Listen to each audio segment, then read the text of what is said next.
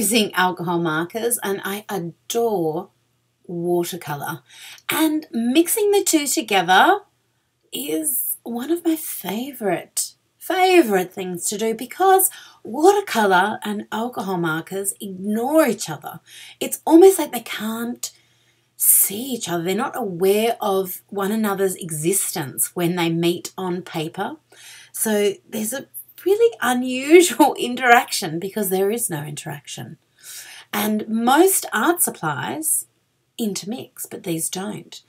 This little journal that I have here, it's all with blending card, and I've got my Schmincke Jane Davenport colour selection that I'm using, my very favourite Schmincke colours, Divine in the pans. The watercolour, I mean, I've never met a watercolour I'm not crazy about, but the intensity of those pans is incredible. And the alcohol markers that I'm using here are Mepsi, which I like to use the 24 pastel sets. Got all those very soft shades that I can use for building up flesh tones, and a couple of colours that I can use for my shadows.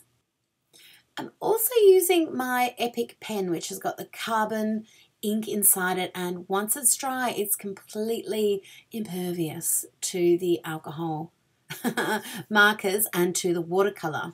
The big thing about alcohol markers is that they bleed.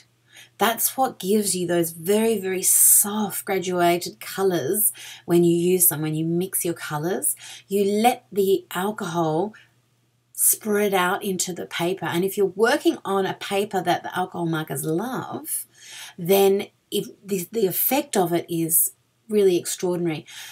Alcohol markers are probably my very first supply that I really felt like I had achieved a little bit of mastery over, because that's what I used in fashion illustration.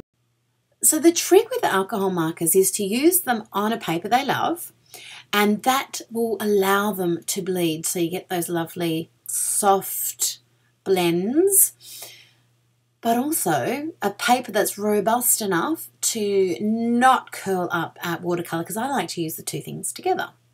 So this is this blending paper, which is a little bit of undulation, but because it's a journal, it presses out nice and flat. But I still get this bleed through. So, and usually, or in the olden days, I would paint over that, put gesso over it, and use my markers and other materials on that page. However, I decided, why not use the bleed through area to kick off a new piece of work? And I just wanted to share this with you, because it's actually such a fun process. So this is the bleed through. Very unattractive, really. It's patchy and not all lovely and blended out, but it's like a little echo of the artwork or the sketch on the page before. And I have a little start for the next page, and it gives the whole little journal or sketchbook a nice little flow and some connective tissue that helps bring it all together, so that it becomes an object in and of itself as a whole, not just the individual pages. And I love that, love it.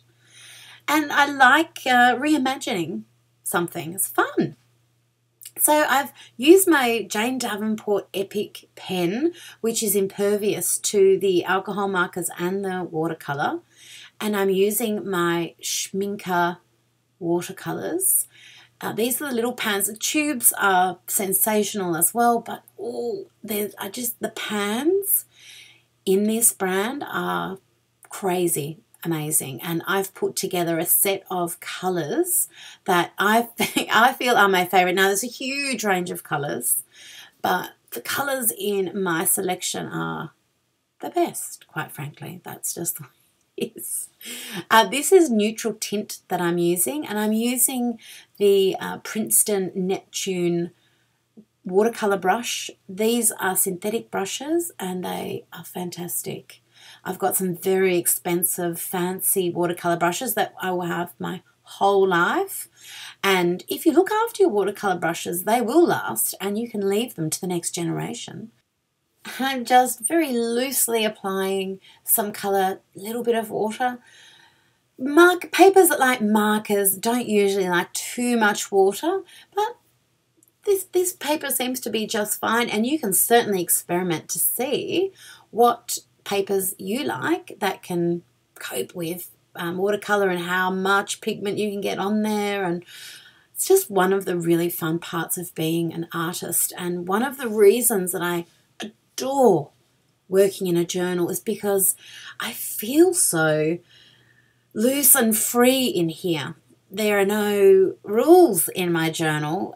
It's really just for me, and it makes me more experimental than ever. So, I'm willing to push things a little bit further and just to see what happens, because it's fun. It's playing.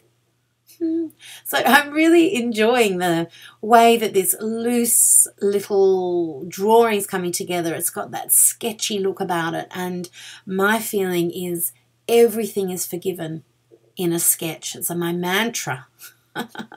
Because when you keep that loose drawing, the viewer, i.e. yourself, just doesn't feel as critical. It's a sketch. It doesn't matter if things are a bit skew, if things aren't finished. It's fun.